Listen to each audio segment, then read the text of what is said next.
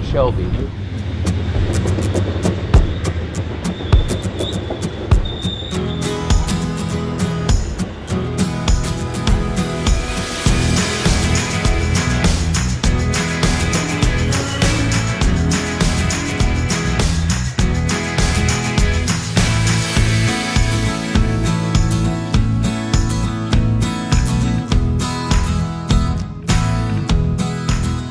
Well, Shelby's had a pretty colorful past. It used to be a very small, quiet town, homestead town. You know, there was a lot of cattle and sheep and agriculture. You know, the homestead on the Great Northern Railroad back in 1910, when a lot of these little communities were being built, was basically by the railroad. This is Lorette Carter, Community Development Coordinator for the City of Shelby. She's an incredibly fun person to be around and a huge champion for her community.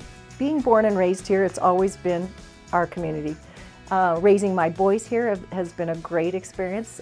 They got the same education I did, so I appreciate our school system. I appreciate that other families were watching out for my kids, as I'm sure they watched out for me growing up. In a small town, I think the community is what makes you who you are. Not just your family, not just whatever, but an entire community. So Shelby's been a great place to live and raise my boys. And so when I had the opportunity to work for the city of Shelby and to do good things for Shelby, I thought, this is where I belong. Since our visit occurred in the spring and it was finally quite nice outside after months of being cold, Lorette took us for a walk. We admired the architecture and neon signage that line Main Street, and she told us some local history. They also had a kind of a mercantile shop, and when I don't know, Depression time or whatever, there was no money to be had. So they, in their history that I've read, rather than because nobody had money, so they kind of traded in these coins, and when people had money again, the coins became money, and so they were actually floated a lot of people, you know, through those hard times on this coin system, which was really kind of well ahead of its time, but it kept the stores open. Bitcoin. Yeah, maybe, who knows? Exactly. But one thing you learn real quick in Shelby is you don't have to ask too many questions before your conversation will land on what is likely the most well-known moment in Shelby's 108-year history. The fight that began as a gag became a publicity stunt and ended as a financial catastrophe. Jack Dempsey versus Tom Gibbons in Shelby, Montana. Both fighters touch gloves as this World Heavyweight Championship fight gets Jack underway. Dempsey and Tommy Gibbons, and then we had the referee put in as well. We have a local artisan that created these iron silhouettes. When we built Champions Park, we asked the contractor to also label on the sidewalk the expanse of the arena. So here's the seat A, B, C, D, and it continues on, and then these are double R, so it, of course, and so it goes all the way to where the center of the ring would have been. So it kind of gives you an idea of the expanse of the ring. Eventually, we'll have electricity or lights that those ballards will light at nighttime, so that you kind of get that evening effect of the fight ring as well. So, and then each of those signs relates to it: the main event, the con main event, the fighters, the arena, the money, and the setup. The boxing match was filled with all kinds of intrigue, double crossings, and mobs of locals storming the event in refusal to pay for the absurdly high ticket prices at that time of $10. But we'll come back to that after we pay a visit to what feels like the next biggest attraction in Shelby. The carousel, which has been restored by hand by lifelong resident and octogenarian Harry Benjamin. I've been busy. You seem to be pretty popular. Yeah, I was born and raised here about 86 years ago. Yeah, I worked all winter and all summer restoring this thing piece by piece. Every piece I've been through that. It had a lot of wood structure, and the wood was getting rotten, and I replaced it with all 3x3 square tubing steel.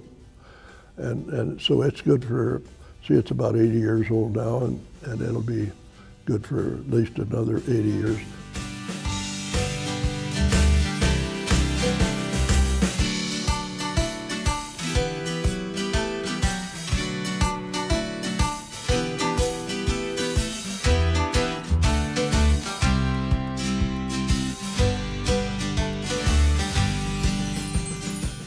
addition to restoring the carousel, Harry is one of the most creative mechanical people you could ever meet. He's also built a two-person pedaling helicopter ride, a 30-foot tall working clock with a tractor wheel as a pendulum, and he found a whole herd of little scooter cars for kids and Bill.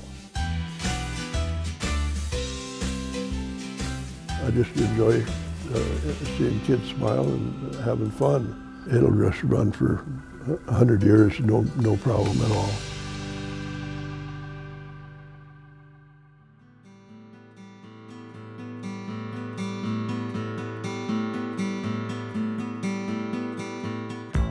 This is Dean Hellinger, Director and Vice President of Mariah's Museum of History and Art in Shelby. And people have been very generous to give us a lot of local history. Of course, the main thing that people know about Shelby, Montana is the fight, July 4th, 1923. The World Championship fight between Jack Dempsey and Mr. Gibbons was held here. We have a lot of memorabilia here. It's quite a fascinating story, and there are a lot of books. They're still writing books. I can't believe there's not a movie made about it. Because it seems, so yeah. told us a little of the story of how the promoter, correct, was kind of a shady fella. Dempsey's manager. Dempsey's manager, Kearns, yeah. Kearns. Yeah. He apparently had, and this just came out in that latest book, he apparently had a nit to pick about Montana. His father had been in Montana, and a bunch of banker shysters took a bunch of his money. And this author thinks that Kearns wanted to pick Shelby to break him. This is an elaborate getting back at it? Yeah, getting back at it. It's kind of an interesting story. That's amazing. Interesting post, yeah. Huh. I'd love to show this. This is the arena. Now, when they finally decided that they're going to do the fight, they in a month, they built this arena from nothing, from wood, and to seat over 40,000 people. Now, in Montana, we know that the biggest thing in Montana is the Washington Grizzly Stadium, 26,000. This is 90 years ago, 1923, in a little town that had less than 1,000 people. When the fight started, a bunch of people broke in and sat wherever they wanted. You can see some pictures here. This looks like the stadium was full, but it was taken, all the empty seats were behind the photographer, see? Was it a financial success? No. And the reason is, the original contract was for $300,000, which was an awful lot of money. And they raised $200,000, but they didn't make the third payment. And Kearns' manager was going to call the fight off. And the word got out that the fight was canceled. Mm-hmm. And so a lot of people who had chartered trains to come canceled. And that's what ruined it. Because he was on the road to success. And Dempsey said he was going to fight regardless. Because it had been two years since he had fought, and it was all arranged, and he'd trained here and everything. He was going to fight. But the word got out, and there's no social media in those days like there is now, and people only had, well, there was very little radio even in those days here, mostly newspaper. But the word got out, and so that's what canceled. So they lost money. There were probably 12,000 people saw the fight.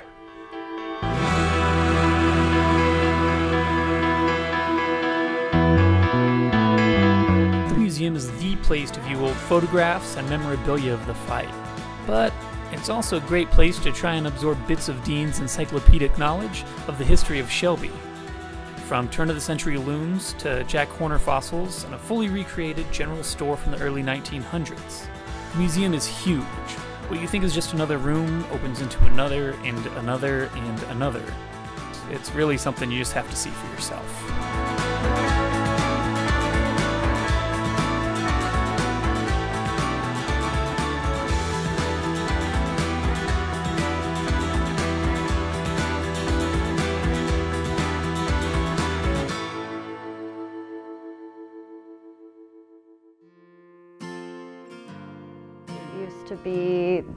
That used to be the safe over there, which is, so it was an old bank. It used to be the Promoter, the newspaper. And now it's a yoga studio, first yoga studio in the High Line. This is Brooke Skillman, owner and instructor of Jivataya Yoga and Wellness in downtown Shelby. I lived here for high school. I grew up in Wyoming. She's born and raised diehard Shelby. She loves Shelby. She's county commissioner. And so this is her place. This is her, you know, home. And so I kind of ran from it right after high school. I booked a ticket to Hawaii a year before I graduated even, and haven't been back. Yeah. I haven't been back for 15 years.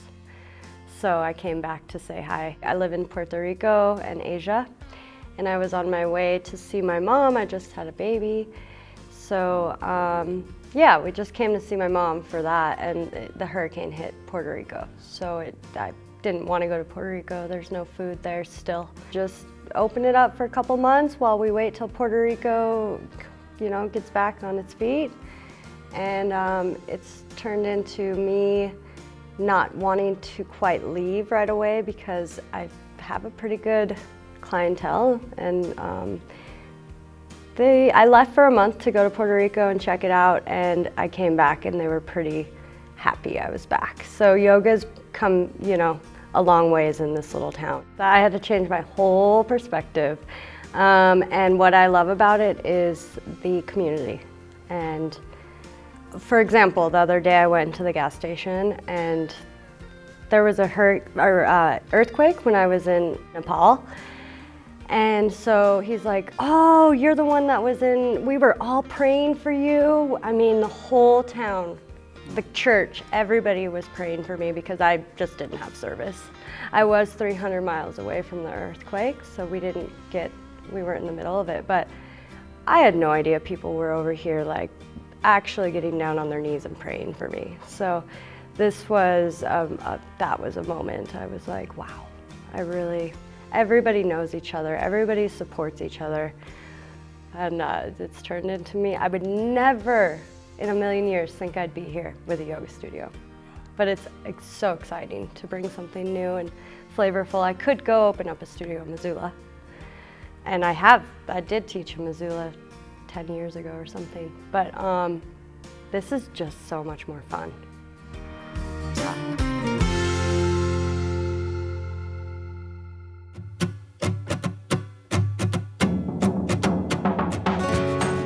We'd actually met Brooke on our way to the tap room while in town on our last day. So when we were done chatting with her, we headed for a nice cold beer. The bar has a massive amount of character, a real jukebox, and most importantly, a really good barkeep with a great sense of humor. Gary Harmon. We're in Shelby, Montana at the tap room that the wife and I own. My name is Gary Harmon. And this is our place. These 3 calendars here I bought down at a secondhand store in Valier. And that old Schlitz up there, I paid $55 for that. And all these calendars here were businesses in Shelby.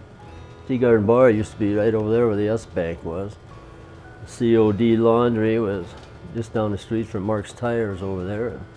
This one here is an Alibi Club one. It's got my aunt and uncle's name on it. Bud and Buddy Turk from 1952. This one here was an old dynamite guy that had a store out there by the drive-in theater. He had a partner, and they had it where they kept the TNT and the nitroglycerin and everything, and his partner got blown up.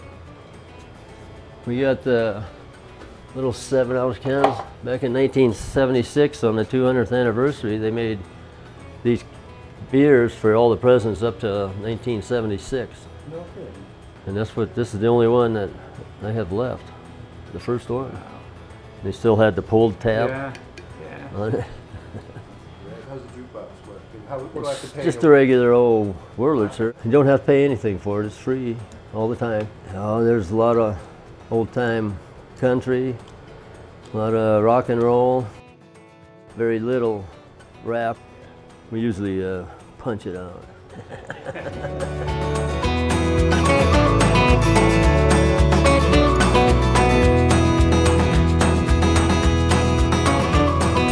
The tap room, where the beer is colder than your ex-wife's heart.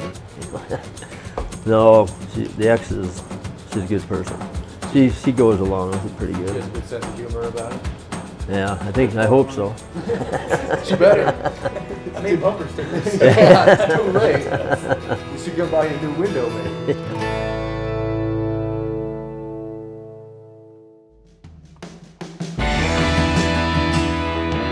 While Shelby may not be on the short list of Montana towns for most tourists, it should be. Because sometimes the place that's on its way to a destination is the destination itself. Unlike any other small town, if you look just a little bit, you'll be rewarded with the Montana gold standards of friendly faces, good food, and something cold to drink. At the end of the day, history and hospitality mingle on every street corner in Shelby. And as always, it's the people that make a place what it truly is. A place with character. The old saying is, shall be born, shall be bred. When I die, I shall be dead.